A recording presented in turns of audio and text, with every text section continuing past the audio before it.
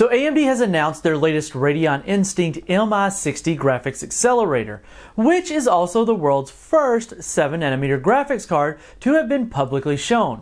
The graphics accelerator is aimed at the HPC market and uses the latest 7nm Vega 20 GPU to deliver unprecedented density, increase, and unprecedented amounts of compute and bandwidth. There's a lot to talk about, so let's start with the specifications.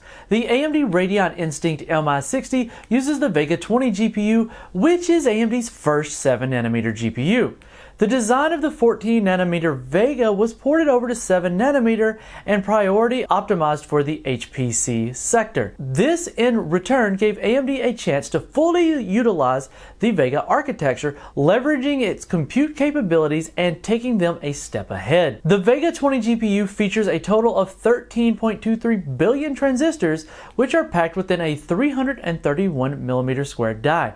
It's definitely a really dense design, and you will note that AMD has also slightly optimized their GCN cores on Vega 20. With 7nm, AMD can optimize it to run at faster clock speeds, allowing for up to 7.4 teraflops of double precision compute, twice that in the single precision ops of 14.8 teraflops, and similarly twice of that in half precision ops rated at 29.5 T-flops. There are still 64 compute units which make up 4096 stream processors, but as was mentioned before, they have been vastly optimized for the HPC market, hence delivering faster compute operations and adding DLL/ML instruction sets. Talking about deep learning operations, the Instinct MI60 now supports both Int8 and Int4 with a maximum theoretical compute power rated at 118 teraflops in Int4 and 59 teraflops in Int8. In terms of memory, we're looking at 32 gigabytes of HBM2 VRAM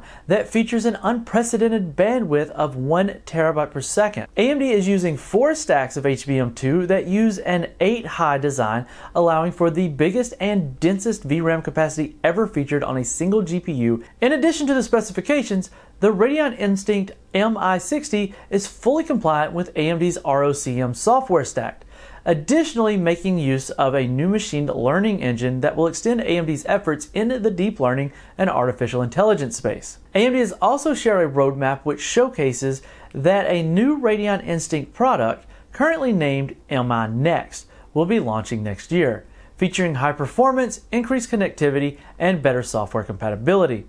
As for the Radeon Instinct MI60, it is expected to ship this quarter, which indeed makes it the first 7nm graphics card to hit the market, as there are no other 7nm GPU products from the competition in the near horizon.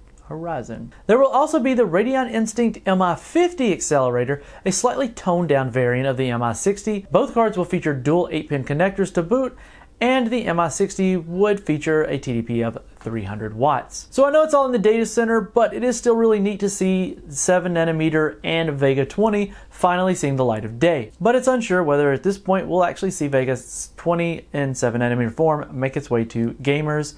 I wouldn't hold my breath on that one, but we'd love to hear your thoughts down below. I know this isn't gaming related, but it is still pretty cool news. This has been Keith with WCCF Tech TV. Make sure you're subscribed, hit that notification bell so that we don't miss you in the next one.